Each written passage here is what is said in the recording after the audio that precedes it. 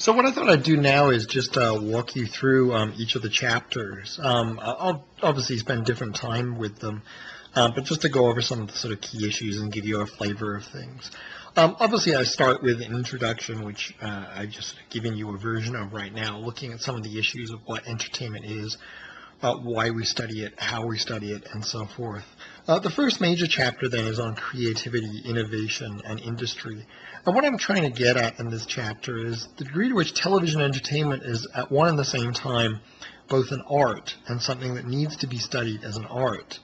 And in other words, we need to study it with a humanistic toolbox, but also something that's an industry and that needs to be studied as an industry with a social scientific toolbox.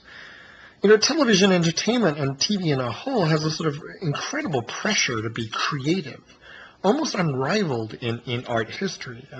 Given the number of channels that exist, the fact that they need to broadcast 24/7, we have this incredible pressure to be creative. But the pressure isn't just artistic. Indeed, in the American commercial for profit television model, it's first and foremost to make money. Yet we can get bogged down if we see only this desire to make money. After all, not everyone in TV is there just to make money. Some, perhaps even many of the people who work on TV care about art and want to make art in addition to making money. Indeed, any artistic profession could, in theory, be open to the same attack, that it's there just for money. We need to try and balance off these two imperatives then. One, to make money and to do so proficiently. Two, to make art and do so well and beautifully.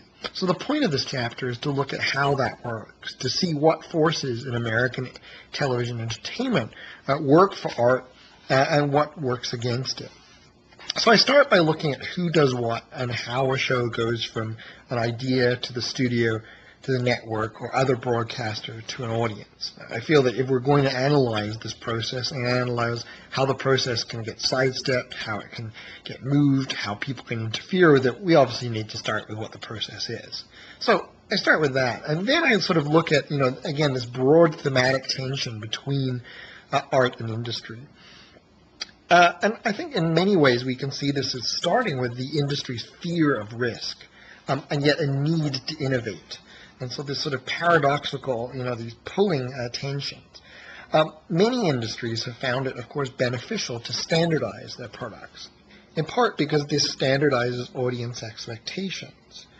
The minute that you are offering something that changes radically, you lose the ability as an industry to predict how audiences are going to react, what they're going to buy, and so forth. So in any industry, in any field, it becomes beneficial to try and standardize. For television, therefore, if an audience likes product A, it makes sense that you're going to give them more of product A, whether that be through sequels, spin-offs, franchises, rip-offs. Television, let's remember, is very expensive, and thus it's a risky business. A lot of shows fail, and thus industry tries to limit the risk in order to make money. But standardization, of course, works against art, or so it would seem. Art is usually that which lets us see something with new eyes. It defamiliarizes, it's provocative, perhaps controversial, it's bold, and thus industry and art are often at odds. But yet at the same time, it's too easy to end the story there. After all, there are artists in the industry who are motivated by artistic impulses, who have things to say. We might also need to change our fetishized notions of originality and creativity. And I try and push at this somewhat in the chapter. I'm trying to get us to realize that these usually come via small changes, not necessarily grand ones. Think of the Mona Lisa. It's a bust of a woman, which is one of the most tired genres in art history. Michelangelo's David is a sculpture of a naked guy. Hamlet is a tale about revenge. There's nothing bold about such things. But the creativity, the mastery, the art in all three of these lies in small choices. And so too with television, might we need to look at the small differences, not assume that everything's going to be starkly different, and not look for these massive differences, but that realize in sequels, rip-offs, etc., we might find still the wonderful sort of acorn of creativity. We could look at the lighting and the tonal differences between CSI and CSI Miami and see two different products. So we're encumbered in looking at art on TV by setting impossibly and foolishly lofty goals sometimes. And yet, I don't want to argue that therefore we should let the industry off the hook. We shouldn't stop looking at how the system kills originality. So I do that too. And thus I try to navigate a path between artistic impulses and industrial pressures to get readers thinking about how active a battle this is and how variable the outcomes can be. As part of looking at industrial pressures, I also look at the effects of advertising.